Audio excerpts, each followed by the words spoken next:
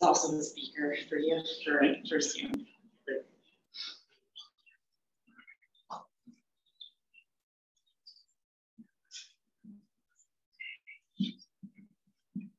Okay. Do you want to stand in front of the camera so that Zoom can see you? Not really, but I will. Is this okay, Jess? Okay. Good evening, everyone. My name is Kathy McCormick. On behalf of the Board of Perrot Memorial Library, thank you for joining us tonight with our talk with author Paul Greenberg about his book, The Climate Diet, 50 Simple Ways to Trim Your Carbon Footprint. We are so honored to have partnered on tonight's program with the Friends of Greenwich Point, the Greenwich Conservation Commission, the Greenwich Shellfish Commission, and the Foodshed Network, all of which are doing outstanding work protecting our town and educating our residents on sustainable practices. Representatives from all those organizations are here tonight, so if you have a chance and want to learn more about them, please do. I'd be remiss at a talk on climate change without mentioning the work of another of our partners, Waste Free Greenwich, which joined forces with the Greenwich Public Schools Green Schools Committee on a zero waste schools program. The proposal will be presented tomorrow at our Board of Education meeting, and they could really use your support. Some pamphlets are being distributed, and you can learn more from Julie Deschamps, which is here, and Angie from Green Schools, if you have any more questions. I also want to thank the members of the Perrot Memorial Library Association, whose generous contributions make programs like these possible. If you are not a member, please consider joining. Details can be found on our website, perrotmemoriallibrary.org. Thank you, as always, to Jess Reed of Greenwich Point Marketing for all her work keeping Perrot connected to the community, and thank you for helping us with tonight's Zoom. Copies of Paul's books are available for purchase and signing thanks to Athena Books, our favorite new independent bookstore in Old Greenwich. If you're joining us on Zoom, please put your questions in the chat area and we'll be sure they are answered at the end of the talk. Now it is my honor to introduce our guest. Paul Greenberg is a New York Times bestselling author of 4 Fish, The Future of the Last Wild Food, which also won a James Beard Award. He was a guest at Perrot Library in 2014 to discuss his book, American Catch, The Fight for Our Local Seafood. A former Greenwich resident and a Brunswick class of '85 graduate, Greenberg's writing on oceans, climate change, health, technology, and the environment appear regularly in the New York Times, the New Yorker, National Geographic, and many other publications. He's a frequent guest on national television and radio, including Fresh Air with Terry Gross. His PBS Frontline documentary, The Fish on My Plate, was among the most viewed Frontline films of the 2017 season, and his TED Talk has reached over 1.5 million viewers to date. He lectures widely at institutions around the country, ranging from Harvard to Google to the United States Senate. He's also the host of a podcast called Fish Talk. He is currently a professor at NYU in the Animal Studies Department. Thank you, Paul. Thank you for joining us. Thank you. Thank you. Very nice to be back in Greenwich. I always like to taunt the Greenwich audience by saying that if you have a pond or a lake or a river in your backyard, I might have poached a fish out of your river or pond. I was an avid follower of lakes, rivers, and ponds when I was a kid. And you know, as Catherine was very kind to introduce me, I'm really first and foremost a fish guy who has sort of been on a tortured journey towards climate. And people, if they tend to know me, they tend to know me for 4 Fish, the book that I did back in 2010. I often say, you know, the writing situation is sort of, you know, you like to think that a lot of it has to do with talent and hard work, but there's a lot of luck involved. 4 Fish happened to have, so there's this 3-month period before a book comes out when it's either surging ahead or dead in the water. Most readers don't really know this, but literally if stuff is not happening 3 months before your book comes out, you know, you go to the place like this and there's 2 people in the audience. So it was very sad. So fortunately for me, but unfortunately for the rest of the environment, 3 months to the day from 4 Fish coming out, there was a small problem with an oil rig in the Gulf of Mexico. Who here remembers the BP Horizon spill? And that was like this ongoing advertisement for the ocean. Remember, every single day you were watching the oil pour into the Gulf of Mexico again and again. So by the time my book came out, honestly, in 4 Fish was not very much to do with oil exploration. It was about fishing and aquaculture. But everyone, it's like, somebody's got to be there to talk about the ocean. So I ended up doing a lot of that kind of stuff. So from there, the book did pretty well. And I've gone on to do a lot of other fishy stuff. For Fish has been a bunch of countries. As Catherine mentioned, I've done a Frontline and a TED Talk, and went on to write an entire marine trilogy. At least that's how I sold. That's how I sold the third book. They were kind of getting tired of me after the second book, but I was, but it's a trilogy, so that got people very excited. So anyway, so before I launch, head first into the climate conversation, though, Catherine told me that there might be a fishy crowd. I don't know. I never know. Like, raise your hand if you've ever been fishing. Fishy crowd. Okay. Raise your hand if you're the kind of lunatic that would cast a lure into a puddle if there was a 2% chance you might catch a minnow. Yeah, there you go. Usually it's the kids. So yes. So it's always good. Those are where the tough. I was one of those kids, and I can prove it to you because there I am as one of those kids. So that is actually me. The photo is taken by my father, who sadly passed away this week, and it was really the guy who got me fishing in a really exciting and excitable way. He always took me for the big fish. We were a divorced dad family, so we would go to the city, to Long Island, Montauk for the big fish. But here in Greenwich, I poached in your ponds, I poached in your rivers, I caught the little fish. And what kind of got me interested in writing about fish, I mean, I used to write for a publication called The Fisherman, highly original title, New England edition. And I remember actually I sent this picture into The Fisherman because there's a part of The Fisherman that's just mostly kids holding up fish. And then the next year, I wrote an article for The Fisherman, and I was highly paranoid that they were going to connect the kid with the author. But nevertheless, I got $60, but only invested it in technology then. I wouldn't be happy to stay here today. But in any case, what really got me interested in writing about fishing is that, when I started fishing here, and I often fished in Greenwich Harbor, I had a little boat that was leaking and all that kind of stuff. And while I wouldn't have necessarily caught every single fish on this list in Long Island Sound, these are the kind of fish that were known to frequent these areas. And I remember this was, I was not a great athlete. I think sometimes if someone were to draw an inverse equation between athletics and fishing ability, oftentimes if you're a little bit of a spaz on the lacrosse field, chances are you're a dynamite fisherman. And that was me. And so, whereas regular sports just have 3 seasons a year. You get your soccer in the fall, your hockey in the winter, lacrosse in the spring. I did them all badly. I still have those sores on my butt from riding the bench.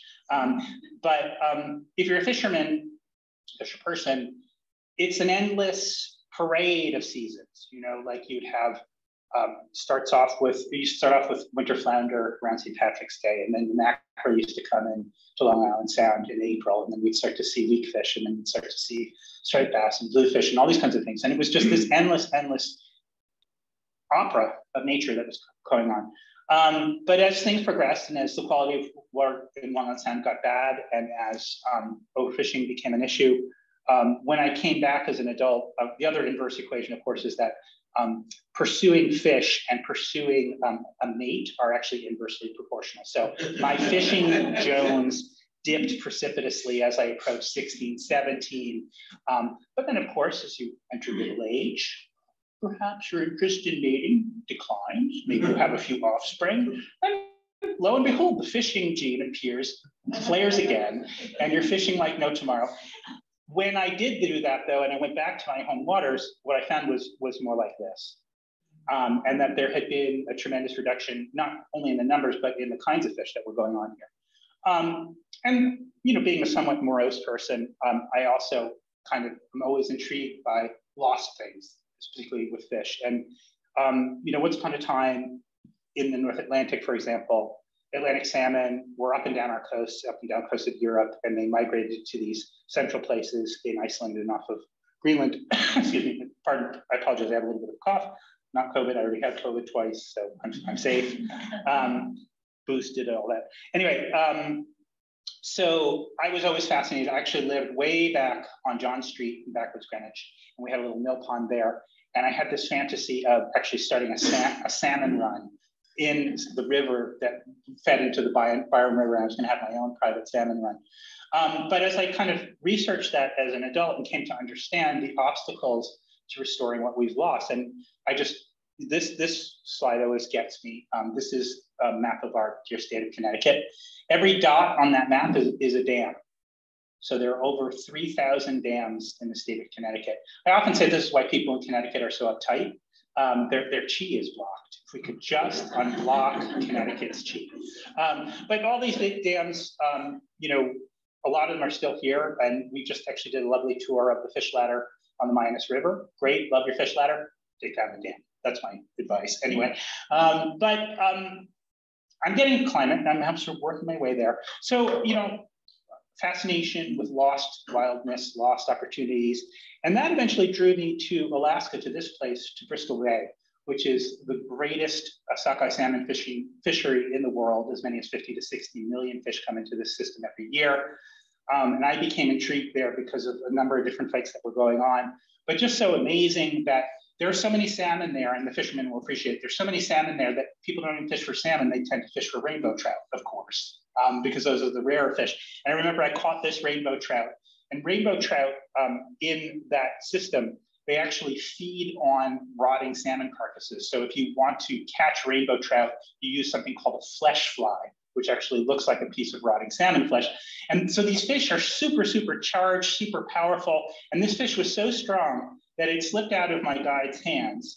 And it kept going, and it kept going, and it kept going. This is not Photoshop. This is actually this fish. And he caught the fish. And then he slipped it gently into the water, and the fish was like this, and then shot off at 10 knots against the 10 knot current. So just an amazingly energetic system. And it's not just a sport fishery, it's a commercial fishery with these incredibly amazing harvests of salmon every year. And they're caught by these handsome fishermen who fish under rainbows. It's amazing. And it's just an amazing, and so that really kind of inspired me and got me really excited. But then I found out that, you know, this is the way Bristol Bay looks. Notice no dams, no nothing. Amazingly pristine ecosystem, but this was for a long time what was coming down the pike, a huge copper and gold development known as the Pebble Mine. And it was something that became more or less like an 8 to 10 year obsession of fighting this mine. It was effectively killed under the Obama administration, and then it was effectively revived under the Trump administration with this sort of insane idea that somehow there was a connection between the copper that they were going to harvest and windmills and all these kinds of things, but basically they were after the gold. And so it became this huge, huge fight, huge environmental fight. And it was so weird because during the height of the Trump administration personally went out there to invalidate 404C clean water action on that watershed, shut it down, brought in this whole string of investors to try and get it going. And really it looked like it was about to happen. It was just towards the end of the Trump administration. It was just on the verge of possibly going through. But weirdly, amidst all of this, Donald Trump Jr. posted this picture of himself and Donald Trump III in Bristol Bay with a salmon. And he's saying, if you haven't read about the journey these amazing fish make and the transformation they make in their life, you should, because it's unbelievable.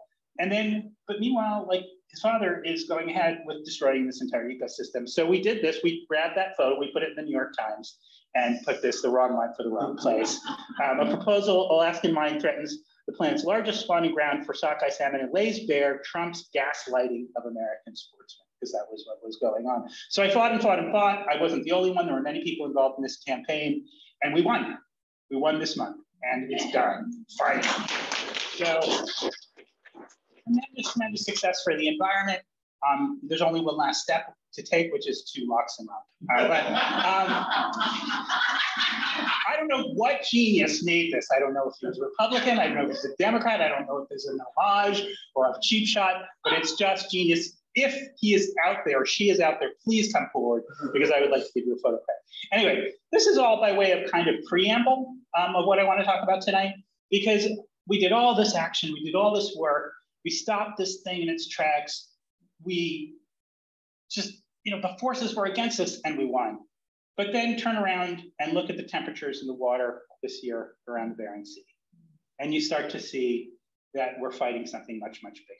Something, it's almost quaint by comparison, what was going on with the Pebble Mine. And so I realized that while I was known for 4 fish, that I would need to go new improved now with climate diet, that I needed to really start to kind of, I mean, as I think all of us environmentalists feel, I mean, I can, you know, I know in this room, and I know from my chat before this talk and the visit to the fish ladder over on the Mianus, that we all have our treasured fights. You know, we want to save this bird or that river or that thing, you know, and I know even like Jonathan Franzen mixed it up with the National Audubon Society because he felt that they were too focused on climate and not focused enough on environment. So to me, the answer is got to do both. We have to have one foot in the climate fight, and we have to have one fight in the kinds of things that a lot of people in this room are doing here in Greenwich. So I ended up doing this little book called The Climate Diet, and kind of revolved around the premise of, have you guys ever gotten into this kind of, you know, circularity in your head about, on the one hand, you really want to do something, but on the other hand, you're told that individual action doesn't matter, right? That we need ground up transformation of society and so forth. And what is that, where does that leave you? Completely and totally paralyzed. So I was trying to think, let's just play devil's advocate here. Let's say, all right, I want to throw my shoulder full bore into the climate fight personally and also politically. Then what would I do? And so what I did was I spent the next year, I guess, interviewing different people in different disciplines, trying to get their number 1 or 2 things that we should do in their particular field. And so the book that I ended up with, The Climate Diet, is kind of a digest of their number 1 or 2 recommendations. But to begin with, you know, I think it's really an important, oftentimes I toy with whether or not I'm writing for an international audience or whether I'm writing for an American audience. You know, and I toggle back and forth. Like 4 Fish was my first big fish book, and then American Catch was the other thing. So it's like, who am I talking to here? But I think in the case of climate, we're really talking to Americans because, you know, if you look at the share of global emissions by country, we seem, you know, we're a big footprint, but not as big as China, and India is certainly on the rise. And so you think, well, you know, those other countries got to reel it in before we have to reel it in. But then you take a look at sort of our per capita emissions. And the United States is really right there near the top. Yeah, Saudi Arabia and Australia is above us, but they're much less populous nations. So the combination is that we are this country with very high personal climate impact and very high population. So the combination makes us an extremely important population to reform its ways. I mean, who's been to Europe recently? I suppose that's sort of a loaded question, but I was just really struck after 2 years of not being in Europe at how much further along Europe is in terms of all questions of energy conservation and green technology. And you just look at it across the board. In the United States, 15 tons of CO2 emissions per person per year. The UK, 5 or 6. France is down like 3. Now, a lot of that is because of their commitment to nuclear power, which we can discuss, and I'd like to discuss that. But we're not there on a societal basis. And yet, you know, people often say, oh, well, that's because it's an undeveloped country like India, you know, they only have 1.5 tons of carbon per person per year. Well, developed countries can do this, and they are doing this. And frankly, we're looking like a laughingstock when you compare to the rest of the world at this point. I was just noticing that India is going to be announcing high-speed rail in the next few years. Where is our high-speed rail? So I don't know, I won't get hung up on these. Anyway, so to me, this sort of personal question is political insofar as that everyone, I think, at this moment of climate activism or this climate emergency has to be an activist in some kind of way. And we have to find our kind of scalability in this, and within demographics and within different bioregions. I think to me, one of the things that the sort of archetypal situation that came to mind is, you know, that moment when your child goes off to college and they come back a total jerk, you know, like, you know, oh no, you can't do this. And I was just thinking about, you know, the child who comes to the Thanksgiving dinner and crosses their arms and won't touch the gosh darn turkey. And it's like, you can feel the energy, you can feel the loggerheads mashing together. And I guess what I wanted this book to do was to kind of try to meet people on a number of different levels, on a number of different actions and a number of different places where there is a graduated response. Yes, we are way behind, but I do believe there's a place for everybody in this country to do a little bit better. So I guess that was sort of the question, what are those changes, what are those personal changes that we need to do? So the book is divided up into these 6 sections: eating and drinking, making family, staying home, leaving home, spending and saving, fighting and winning. It was very much colored by the pandemic. I pitched the book. Actually, the book came about because I'd written an op-ed for the New York Times right around New Year's. Often a good time to pitch an op-ed in case anyone wants to write an op-ed. But basically, the idea was that, remember, the day after New Year's, you're feeling like a fat slob and you've overeaten, you overdrank, like, oh, God, I really got to reel it in. So my metaphor in this case was like, the United States has basically been on a bender for the last 50 or 60 years in terms of carbon. And so what's that diet that we need to go on?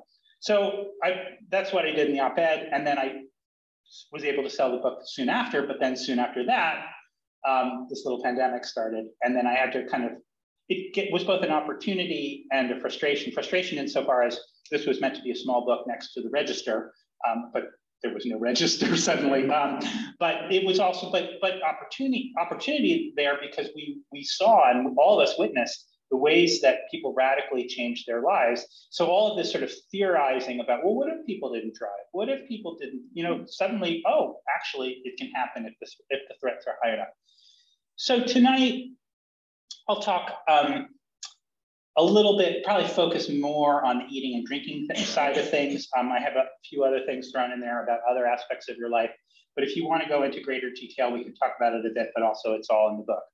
So the first thing is to kind of understand from a food perspective what your footprint is. And I have a feeling this is a pretty sophisticated crowd here, but I'll just go over some of the numbers that I think are pretty widely accepted at this point. So I'm sorry, I apologize for the metric system. It's a system everyone else in the world uses and we don't. I think you guys can make the conversion, 2.2 pounds or something for a kilo. But basically, okay, so a kilo of beef is going to result in 27 kilos of carbon emissions. Pretty high. A lot of people decide, okay, well, I don't want to do that, so I'm going to go vegetarian. Surprise, surprise, cheese is a very high carbon product, mostly because you have to raise a cow in order to make the cheese. So, all those vegetarians out there who are gobbling up cheese are not necessarily doing the planet the best favor they could do it. Surprisingly, what's interesting is the chicken. Chicken's 6.9 kilos of carbon per kilo of food on the table. This is largely because tremendous efficiencies in chicken farming have come about. Like, you can basically go from an egg to a chicken in a couple of months. That's pretty amazing. And this whole chicken idea came to me by a nonprofit called Changing Taste. And again, they were kind of looking at this. Well, what can we do that's sort of incremental that can get some people on board without alienating a lot of people? And they ran the numbers on this and said that changing American beef eaters into chicken eaters would cut US emissions by 10%. That's their number. I'm always a little bit doubtful of certain numbers, but it would certainly be significant.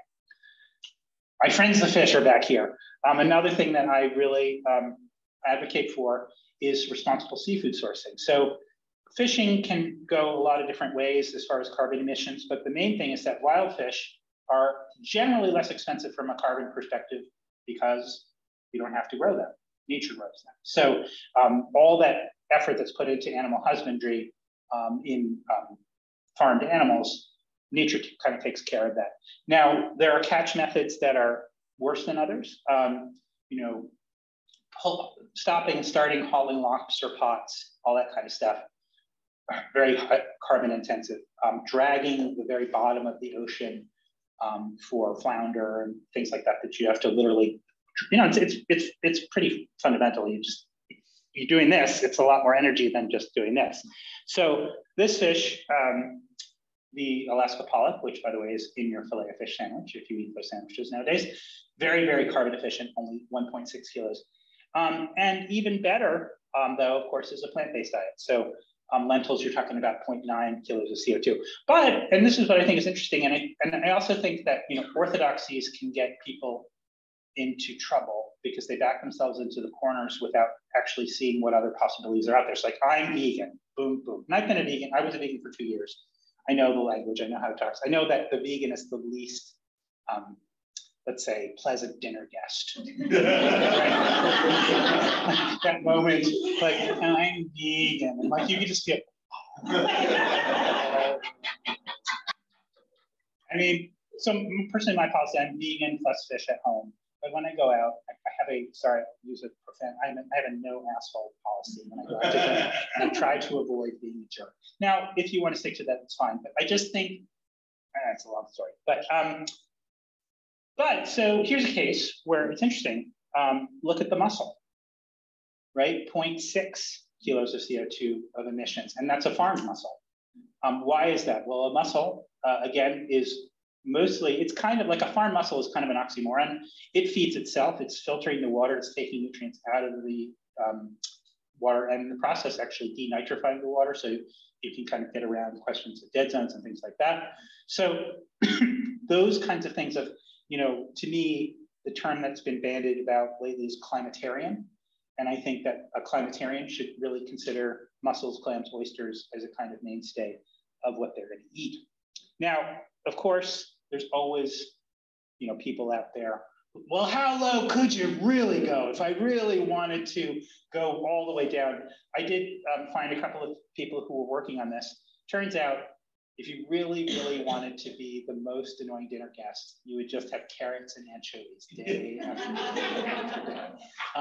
This mostly, I mean, when you go into the world of carbon footprints and that kind of stuff, you can drive yourself pretty much insane in the fine scale ways you parse these things. But this was an interesting study that was done out of the University of Washington, where the PhD guy who was working on this looked at carbon impact, greenhouse gas emissions relative to nutrients.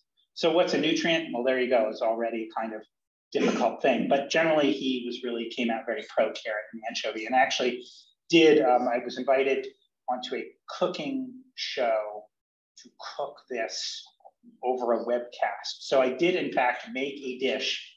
Actually, it was carrots, anchovies, and mussels, and pasta. And it wasn't bad. So, you know, if you want the recipe, we can discuss it later.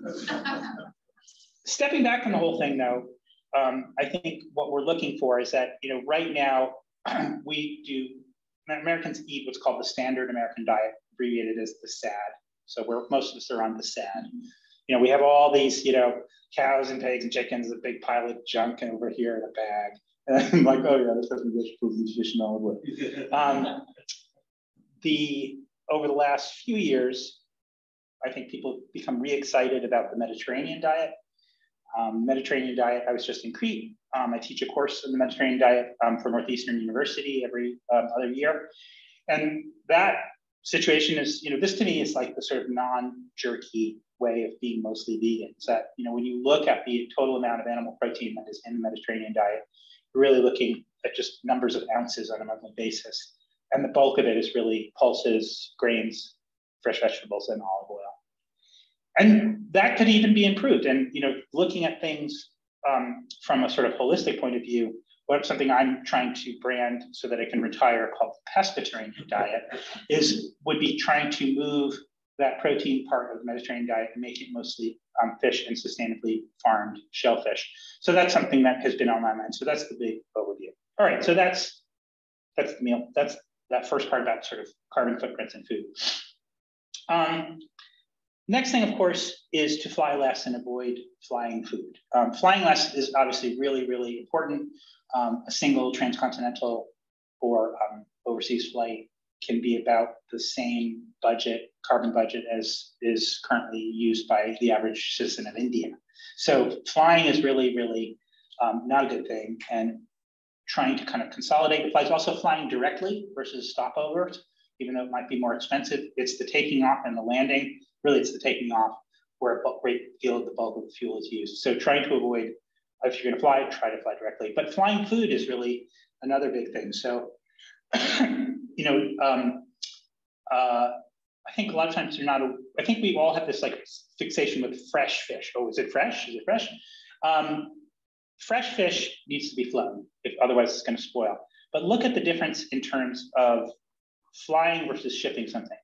Flying a fish, 6.8 tons of CO2 per ton of food flown, whereas if you ship it, it's 0.14 tons of CO2. Huge, huge difference. Now, why is that? Well, one of the reasons is that the stuff that's shipped tends to be frozen. Once you bring it down to temperature, you think, oh, what about all the energy freezing? It actually doesn't take that much energy. Once you've got it frozen, you lock it up in a hold of the ship. all the wild salmon that you get is coming by ship through Panama, down the West Coast through the Panama Canal to you. It's very low carbon emissions kind of thing. So avoiding flying food at all costs is good. Fresh fish, fresh non-local fish, try to avoid that. Try to avoid fresh berries out of season. I go into it a bit more in the book, but there are certain things that you should kind of keep your eye on and try to avoid those. Another end, I'm really glad to see that my hometown, Greenwich, Connecticut, is really addressing this food waste issue. As I was saying to my brother, who's here tonight as well, when we grew up in Greenwich, we were very pro food waste. The big scrape, we both worked at restaurants, big scrape after a wedding into the garbage. Actually, and it continues. I was just actually on a wedding on Long Island where there were 2 entrees. And like every single plate scraped into the garbage, like at least half, unless you wanted to have a coronary and eat both entrees. So I didn't really quite understand it, but fixing your waste management is really important. You can do it in a number of ways. A lot of it has to do with thinking about your shopping strategy before you go into the supermarket in the first place. But on the end side of things, one of the things I really like about the climate movement is that I am inherently cheap. And it's this thing, and I just always look cheap, but now I look virtuous. And I think it's really a great thing that, I really, since I would say, I would call myself a planetarian, the things that you can do when you look at every vegetable as a whole thing, when you look at every fish as not just 2 fillets, but a rack can be made into soup, a head that can be processed and turned into stew, all these kinds of things make me very excited to be in the kitchen and to do interesting things. But the other, of course, really important thing is composting. Methane is one of the key things that gets generated by compost. I think a lot of people think that composting is, it's just about closing the life cycle, but it's really about eliminating methane. Methane can be 56 more times more potent as a greenhouse gas than CO2. The United States has greater landfill emissions than any country and the equivalent of 37 million cars on the road each year. So dealing with the food waste issue can really be a big changer. Another interesting thing is electrification. When I talked to a lot of people, a lot of help on this book came from the Natural Resources Defense Council, and they really did a lot of work in looking at how the home can be better. But when you think about it, right, we're all excited about wind and we're excited about solar, and that's going to come to us in the form of electricity. If we don't have electricity on the other end in our homes, then what are we going to do with all this alternative energy? So a really important thing is to get rid of your gas range and to start moving towards electrification. A couple of reasons to do that. One is that just the simple waste of energy that happens when you use gas is incredible. 50% of the energy up in the air. Also, a lot of potentially harmful chemicals coming into your lungs through the cooking on gas. But look at if you use an electric burner, and I actually had to do an in situ experiment in my building. They cut off the gas line, and I live in Manhattan, and there was a leak, and we lost our gas for a year. So I bought a simple 2-burner induction electric stove for $150. Induction electric uses a kind of magnetism. So if you can put a magnet on a pan and it sticks, you can use it as an induction pot. And that really very efficiently conducts the energy directly to your stove. These things have gotten really, really precise. I'm a chefy person. Definitely, I can go head to head with the chefiest person. And I can say that I prefer now to cook on electric rather than gas. It's exciting. And there are other ways to get electricity into your home. Probably some of you, anyone here have a heat pump in their house? So one, okay, good. Next time I come back, everyone will have a heat pump.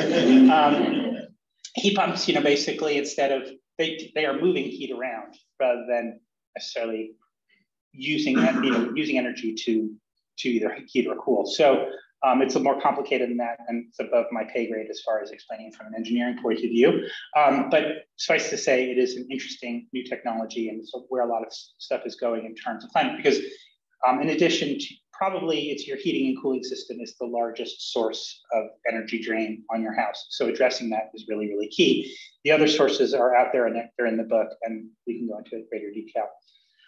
The other thing is to change the grid, even if you cannot get off of it. What I mean by this is that there is actually a lot of alternative energy being generated right now. But you need to be set up to use it. And you do now have the opportunity to choose your electricity provider. And you can choose an electricity provider that is sourcing renewably. Now, debate is renewable, is hydro renewable if it's damming a river and messing up a salmon run, debatable, but it's certainly better from a greenhouse perspective. So I personally have made this change. It's resulted in no change in cost for me. And it allows you to get this electricity back into your home, to your home directly. And the argument being that, again, going back to this question of personal choice or political choice, if we can create a market that is funneling and directing investment towards these positive technologies, it's a political action to some degree. It's a little bit like the energy equivalent of voting with your fork. And people criticize that, but at the same time, making those markets, getting that momentum going is really, really important. This comes out of the pandemic. Since you're already eating better at home, stay home for work. And I know, I grew up in Greenwich and I certainly commuted into the city to work back in the day, but I think we really do need to rethink this whole thing. I was talking with the director of the library before. He said it takes him an hour or 45 minutes to get from Wilton to here, which I just find, unfathomable. So this move to telecommuting, I think, even though I stand to lose quite a bit if nobody comes back to work in Manhattan, I literally live at ground zero in Manhattan. I would like, from a real estate perspective, everybody to raise the property values. But from a personal perspective, I have to say, stop the commuting. Commuting to work accounts for 70% of all emissions generated by Americans. So along those same lines of what we're talking about with electricity, another thing is to put your hard-earned salary to work for the planet. Now, the next slide I'm going to show may be out of date because of this crazy time we're in of booming prices of oil and gas. But prior to this latest craziness, it was true that fossil fuel-free version of this S&P 500 outperformed the traditional S&P over the last 5 years. So I do believe that's going to continue. I do believe that we're in something of a glitch at the moment. And I do believe that it's going to be sort of a rocky road during this energy transition. I mean, I think a lot of people have different views about how we need to do this. Do we need shock therapy and go right into renewables right away? Do we need to figure out an economic way to get there? Nevertheless, I do believe that if you are an investor, if you are maintaining a stock portfolio, that you owe it to the planet and you actually can probably do okay financially if you start looking towards these green investment structures.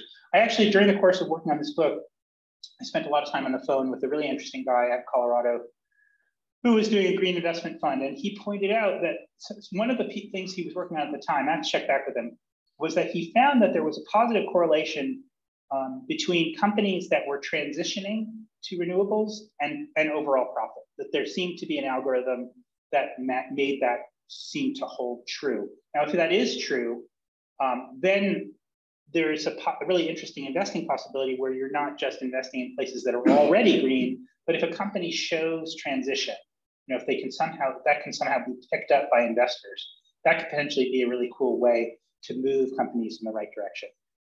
Don't look at my stock portfolio though for great examples of wealth and fortune. So couple last points I'll make before opening up to questions is I don't think that shaming is really working very well. And I go back to the sad vegan at the dinner out. I think this is a question of kind of getting everybody on board as much as possible. And if you can move your aunt in Peoria from beef to chicken without acrimony, I think it's a much more positive step than waving radishes and a red flag in her face. So I think it's, these are more sort of social norms that we have to think about. But I think that this sort of high and mighty position that some of us take when we say become climatarians or become climate focused in our lives, we have to be really careful about it. And which leads me to my last point, which is that you have to make your life your argument and you have to lead by example. Believe it or not, it took me a really long time to change my energy service provider to a renewable thing. I don't know why I had this block about it. I just wasn't doing it. I wasn't doing it. Finally, it was my partner who said, we really, really got to do this. And I was like, she happened to be at the green market or the sign-up booth. We did it. And I feel better for it. And I'm able to, I think, with a clear conscience, talk about these things publicly, knowing that I'm doing the best that I can do. And I think everyone can do better think if there's a single message to this book, we all can do better. So that's basically it. These are all my various handles. I keep a Medium column where I do sort of more up to the minute things about climate and so forth. I continue to write about fish. I continue to make movies and do different kinds of things. I'm in the process of trying to make my 2003 Honda Civic. I'm hoping to strip the internal combustion guts out of it and replace them with electric vehicle components for a film, but we'll see. It's all kind of a weird, crazy experiment, and I hope that we'll all join me in this weird, crazy experiment. So that's my talk, but I'm happy to take some questions. Thank you.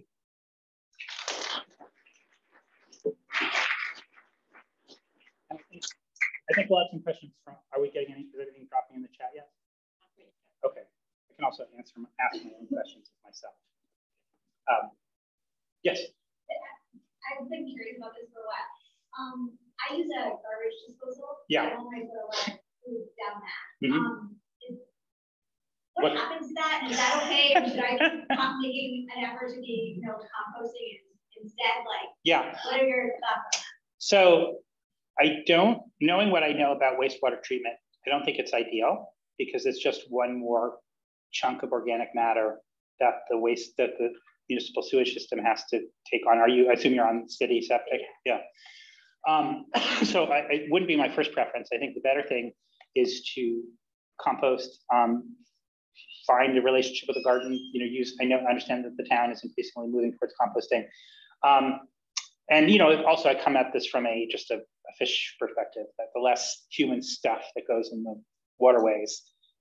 Interesting fact, in New York City, if it ever rains more than 1/10 of an inch in New York City, raw sewage goes into the waterways because we have what's called a combined sewage overflow, CSO. And it's crazy. I mean, who would think in this day and age that we're pumping raw sewage into the water? So overall, if there's a question about less human stuff in the water, I would pay for that. Yeah. Yes. Two things. You didn't talk about nuclear. Oh yes. And then you didn't talk about Germany going so natural gas. Yeah, yeah. And now they really got their own problems. Yeah.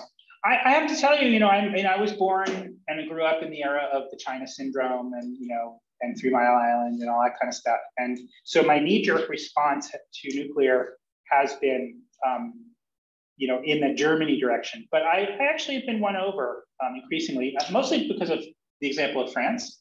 I think that nuclear power can be made safe and it's zero emissions and the technology is here right now. So, it's kind of like we are in a real trough climate-wise and we really need to throw everything against the wall as possible, and I do believe nuclear is one of those tools. Of course, the fantasy is nuclear fusion, that we'll get there someday, but I'm not so sure that is going to be something that we're going to see in our lifetimes. And yeah, Germany has dug themselves into a trough, both economically and also politically. So I should, the side story, I was actually a Russian major in college. And I wrote my undergraduate dissertation on Soviet environmental policy, worked a lot in Russia. And I could see what was coming, as Russia moved into the world of the West and was increasingly becoming this sort of like basically the Saudi Arabia of the North. Do we want to be involved with those kind of people? I don't think so. I think I'd rather trust science and decent engineers to kind of bring that thing forward. So, sue me, but that's sort of where it's getting. Yes. How do you feel about government involvement on the local level versus the state level versus the federal level? I'm asking because I moved from Greenwich to Palo Alto, where we've just gone gas-free, so every building has to be no fossil fuel. So I'm renovating an old house, and we have to go all electric. Oh wow! Which is great. I mean, but I'm just wondering, how do you feel about those kind of hard and fast rules, and do we need those? And do we need it by town or by state? I think that we do need some big overarching mandates like that on a federal level. Getting those through politically is another story. I mean, of course, it's Palo Alto that you're able to do that in. I don't, if you were to, I would love it if there would be some sort of national mandate on it. Would Georgia and Alabama secede from the union? Maybe, if that were to happen, and what would that do for the climate, generally speaking? I think, climate people are in a very tough place politically right now. And I kind of like, it's weird though, because in talking about this book across the country, I've come across a number of pretty conservative people who have Teslas, who want to be off the grid, who are investing in all these technologies, but they don't want to be associated with the climate movement in one way, shape, or form. So I guess my answer to your question is a little bit ahead of a hedge insofar as I think whatever works is really what I would go for. And reverse engineering your question, I would say that there are political moments to engage with as a citizen that don't necessarily have to be the president or Congress. And that sometimes decisions made even on a school board level about, I was speaking with somebody over at the, we were speaking over at the Minas River about food waste policy in schools.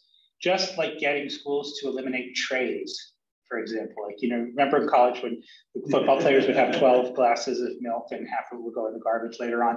So just that simple thing. And where would that decision be made? Probably on a school board level. I'm not really sure, but so I guess what works, yes, but knowing that we're in a very politically dicey time, hedgy, but that's my best shot at that question, at that complicated question. Yes. Hi there. So within the context of food and climate, where does localizing and regionalizing our food system kind of live within your framework? And yeah. To piggyback on that, given that maybe within the flying food, maybe, but also that localized regionalizing systems helps to minimize food loss. Yep. And then a sub question to that is, do you touch on how cattle are raised within the context of, let's say, regenerative practices in agriculture, in comparison to, let's say, industrialized chicken? So how do you see all that? Okay. The answer to question one, subset two. No, not at all. So the local food question came up quite a bit when I was speaking with food people looking at questions of carbon footprint. So when I've done other versions of this talk, I have a slide that said eat local logically. So the logic comes in a few different forms. One of them is obviously following seasons.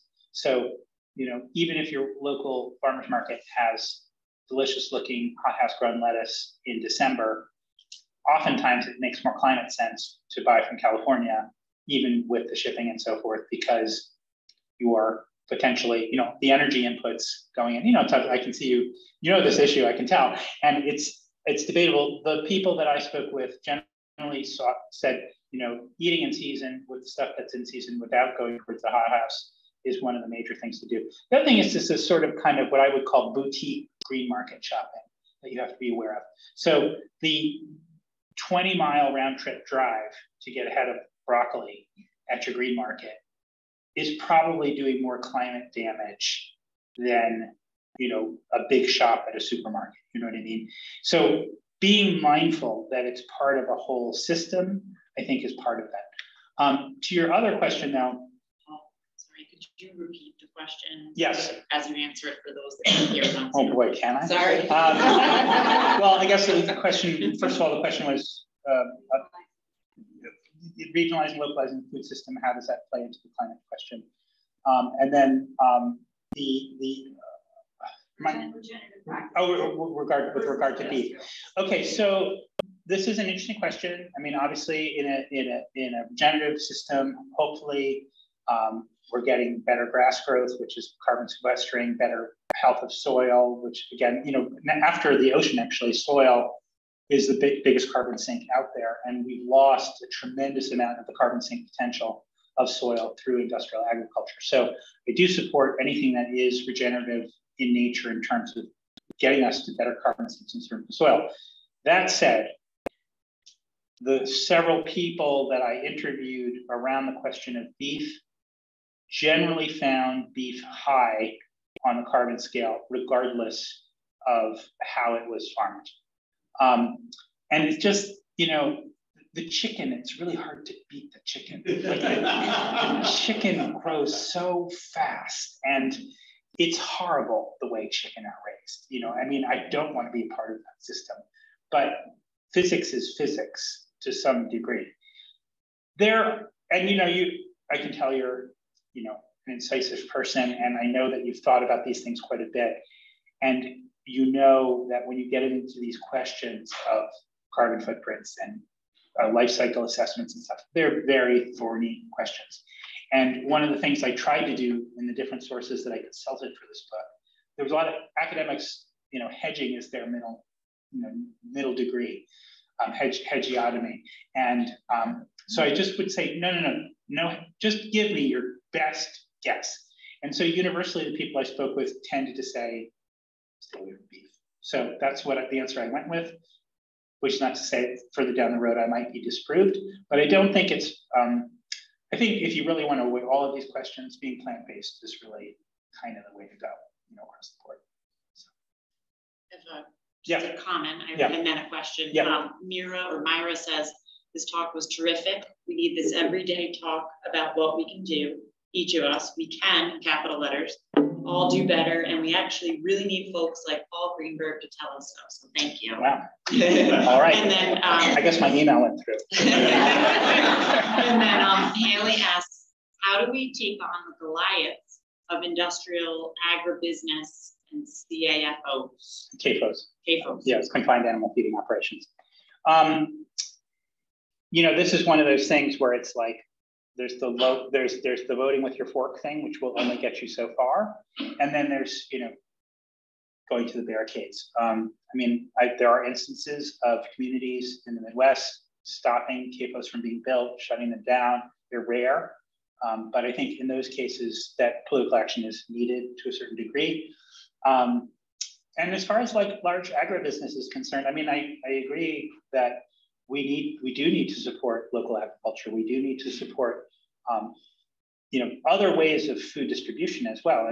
One thing I got into this a bit when I was doing fish stuff more intensively, but the idea of local and regional food hubs for local producers, there are all these bottlenecks contained within the food system.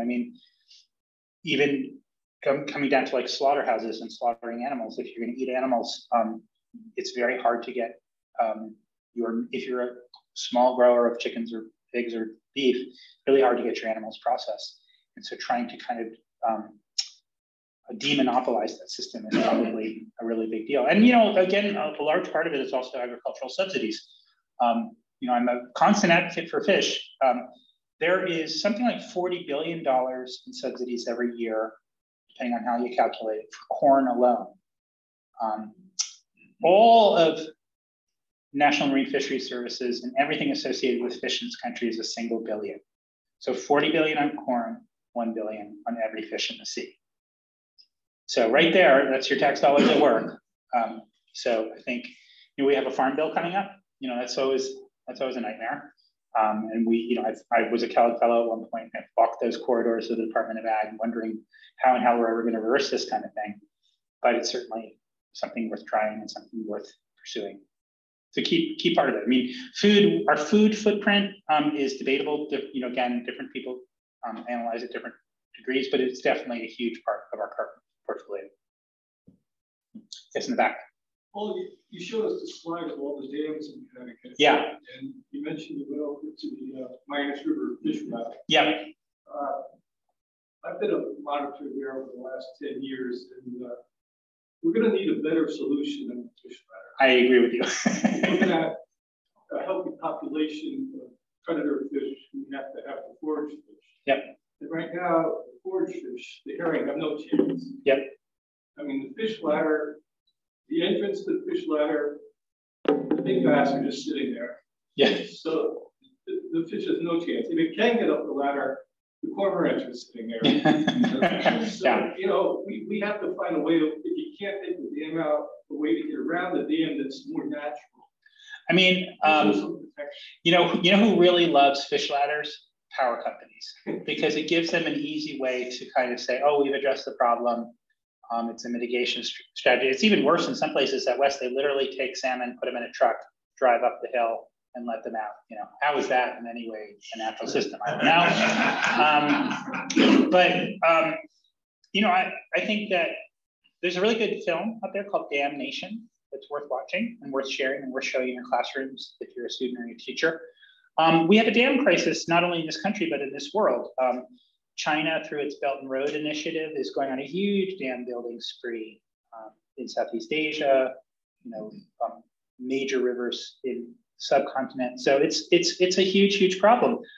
There's a really good writer and scientist named John Waldman, who has really made this focus of his life. Wrote a book called Running Silver, and he has a number of interesting strategies. His idea is that a lot of these, first of all, a lot of these dams don't really serve a purpose anymore, and if they are generating power, it's very little. But what is interesting is that some of these old dams still, even if they're generating much power, they have electricity lines going to the dam.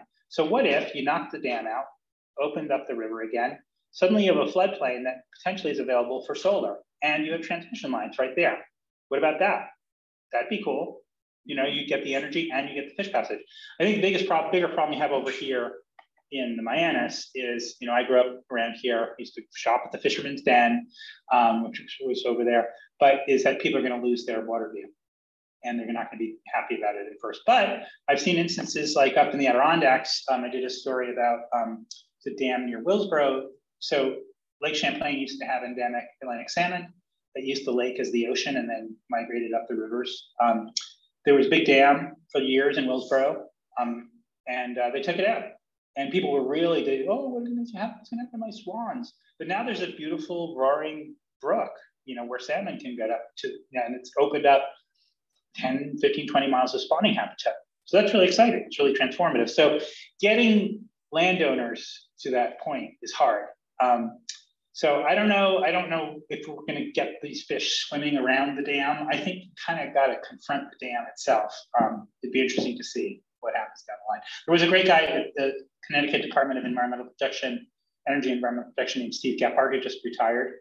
And I went on a number of sort of dam busting expeditions with him. And it was a lot of fun, really interesting, really informative. And I'd say, Connecticut, Rhode Island, Southern Massachusetts, this is like ground zero of the little dam problem. And, this is really a great way. Like when people say, what can I do for the environment? Getting involved in this is really important. It's also a really good thing for just, climate safety. These little dams everywhere are huge flood risks, huge insurance risks. So getting rid of them is really paramount, I'd say. There's a comment on here that says Connecticut alone has 4,000 dams. Yeah, I guess I go between 3,000 and 5,000, but yeah, that's about right. Marianne says sharing a great resource. Pasture bird chicken is generative farmed. Okay. And somebody else asked, is it local? Otherwise, are we back to shipping? All right. Well, good to think through. So I think we have one. Oh, no, I'm sorry. small hands, big questions. Yes. I don't ask a lot of questions of these sort of things, so I apologize if it's not that good of a question. But what are like the benefits and disadvantages of like aquaponics versus local caught fish or shipped fish? Good question. When you say aquaponics, do you mean aquaculture, or do you mean, aquaponics is the co-growing of vegetables? I mean aquaponics. You mean aquaponics? Okay. First of all, never shoot down your own question. My mother, when she would bring food to the table, her first phrase was always, "I'm sorry, it's so awful." So never undermine yourself. So aquaponics is an interesting thing. People are talking about the idea where you basically use fish to nutrify the water, which allows you to grow plants, and it's a potentially closed system. Some of the very earliest aquaponics are thousands of years old, and in Asia they would have systems where they'd had mulberry trees producing silkworms, producing silk, their casings dropping into the water, feeding carp who pooped in the water, which in turn fertilized grasses, which in turn rice rather, which in turn fed ducks. So in an ideal world, that would be great. I think the sticking point in terms of feeding the world is those systems are it's a lot of work. It's very labor intensive. And you tend to find them in Asia or places where labor is cheap. So I think for a country that is more subsistence oriented, it can work. Trying to make it international and a commodity-based system will be difficult. How does it compare? I've never seen a carbon comparison of aquaponics per se. I do know that trying to kind of understand aquaculture, more traditional aquaculture, where you're like feeding fish stuff and not growing the plants. But aquaculture, like an aquacultured salmon, nobody really wants to come clean on these numbers, but as much as I can kind of guesstimate it, there's somewhere, an aquacultured salmon is somewhere between a chicken and a pig as far as carbon footprint. So no great shakes as far as carbon efficiency.